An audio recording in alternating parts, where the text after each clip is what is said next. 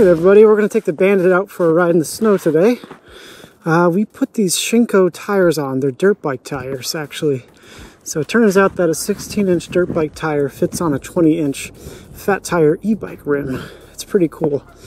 They've got a very, very heavy tread on them. You can see this. And definitely gives quite a bit more grip. I don't know if you've noticed, but I'm not really using the kickstand. We've had another snowfall yesterday. Got about 4 or 5 more inches. So we got some fresh snow. We can see how this thing does. It's been a blast. I got my headlights on. It's going to take a little bit of battery juice away from me, but that's okay. We're going pretty slow. We're only going to go maybe 20-25 out here. Don't want to slide out. All right. Let's see how she does.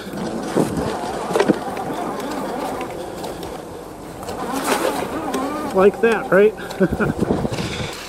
All right. So, when you're riding in the snow, there's a couple things to do. For one, you'll see, I usually don't even put my feet on the pedals. I kind of have my feet to the side and off. That way, I can kind of use them as balance. If I get sliding out too much, I can put them right down and I'm safe. The other thing is, if your bike is adjustable, you want to get your seat height a little bit down.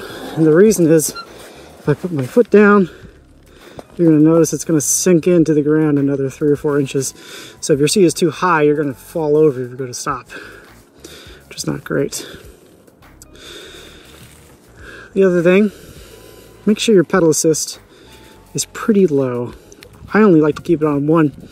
The reason there is, if you're going along, you got your pedal assist at 5. All of a sudden you hit some ice, some icy areas. Your wheel is going to be spinning much faster. So once you hit a nice clean area, that wheel is going to be spinning just as fast, and it's going to cause you to wipe out. I don't use my front brake hardly ever. I'm only using rear brake.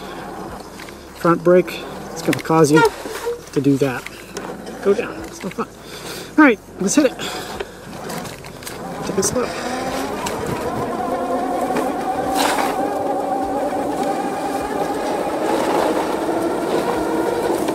So the Bandit will hit about 35, almost 40. That's what it's designed for. We are never going to do that out here. Too dangerous. Keeping it around 20, 25 maybe. That's much better. The other thing, you want to slow down in a straight line. You never want to slow down on a turn. So, going straight, I got a turn coming up, I'm going to slow down now. And I'm going to turn.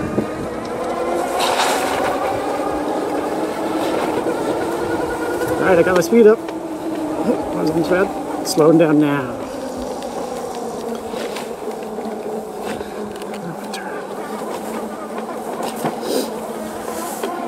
Go. Not bad. The other thing that will help you is if you have a long seat, so this Bandit moped can fit 2 people on it. You got a long seat like that, there's a lot of e-bike companies with similar seats. You want to scoot back. You want more weight over that rear wheel. If you're sitting too far forward thinking you're going to be pedaling today, you're not going to do that. You're going to eat it very quickly. The more weight you can put on that back tire, the more traction you're going to get, and the better your ride's going to be.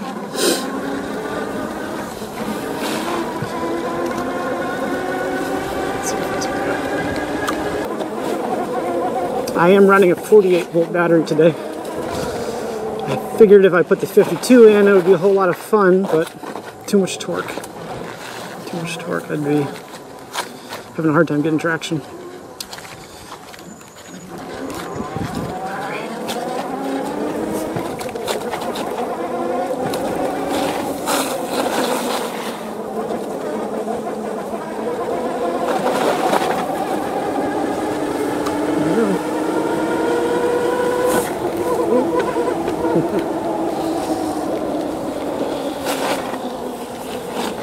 Rear brake only.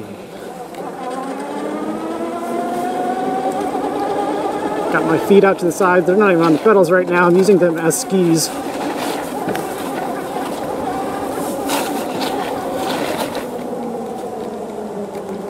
Alright, let's get out.